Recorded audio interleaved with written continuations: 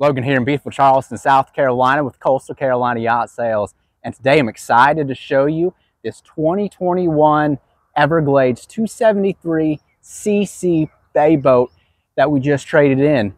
Gonna go over some basic specs, nice features, and popular options this particular boat has to see if it might be the right boat for you. So let's go ahead, dive on in.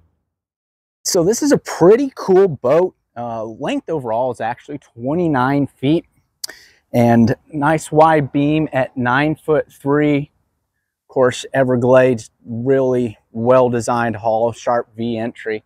Actually leads back to a 20-degree dead rise. So it's probably really more of a hybrid boat. This has their light gray hull color and underneath the T-top and a custom welded trailer here. You're going to see we got spare tires. There you can see this trailer is welded exactly to fit this hull. Again, just stepping out, looking at the profile, really nice looking boat, especially with that radar and outriggers on top. And you can see PowerPole, we'll talk a little bit more about that.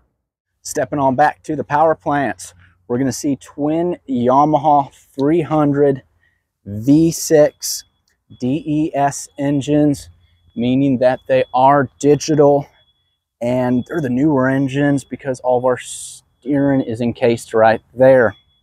These engines are going to push this boat about 57 miles per hour according to performance specs, and with the 156-gallon fuel tank, it's going to give you about a 280 miles out there range. Starboard, we're going to see swim platform. Does have trim tabs. We'll see underwater lights here too as well. And on port, a nice fiberglass swim step.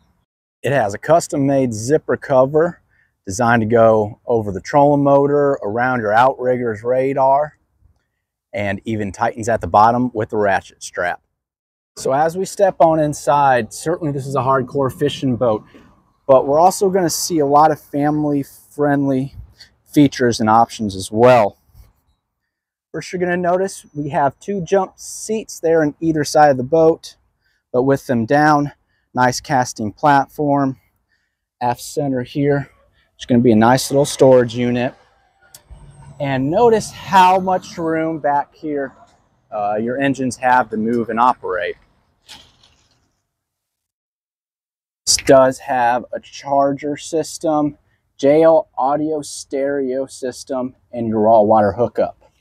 Now, right below here, really cool, easy to open, nice access to our batteries, some of our switches, clean, easy to access bilge as well.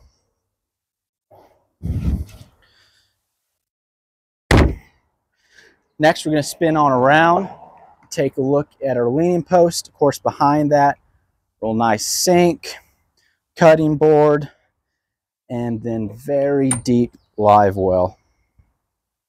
And another thing to notice, still got plenty of room back here to work and maneuver as you have rods on out and rod storage down here too. Swinging on up, looking at the front side of the leaning post. Nice thick cushions with your drop down. Few things to note here on the gunnel. These actually have your cup holder, rod holder combo. And we actually have a few of them here on the aft part of the boat. Also, these little clips right here, that means it has the gull wings that are going to go up right here in case you're in some snotty weather to keep you out of that weather. Next, we're going to take a look at the helm. Beautiful stainless steel steering wheel with suicide knob, twin Garmin screens. Right above that is your Yamaha digital gauge. And this does have joystick with full maneuverability too as well.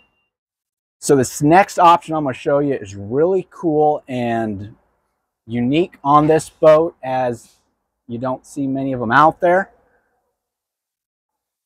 But as we're looking here at the helm, see this little string right here? Go ahead, pull it, slide it on up, and we have a top station. So now I'm up here at the sports station. Again, nice steering wheel, Garmin. We do have the joystick up here too. Right in front of that, we're going to find a light bar. Here's going to be our outriggers. Really nice, comfortable seat for two. And then this does have closed array radar. Taking a look inside the center console. Pretty large, nice and clean head, and nice little step on down.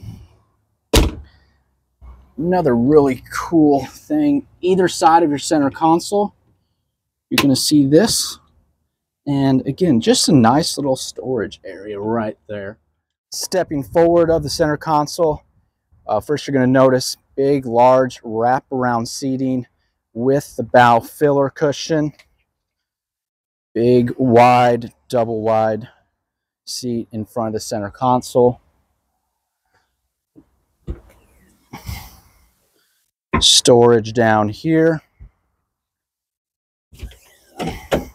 Storage here. And notice how that does have plenty of storage for rods as well. And then large in the deck storage too. Now you can imagine with all these cushions out, you're going to have plenty of casting area to work and operate, including right here on top of this seat. This particular one does have a Rhodan trolling motor. And then right up here at the bow, we're going to see our through hull windlass. If y'all have any questions, leave a comment below. Subscribe if you like the content, and have fun out there in the water. Thanks.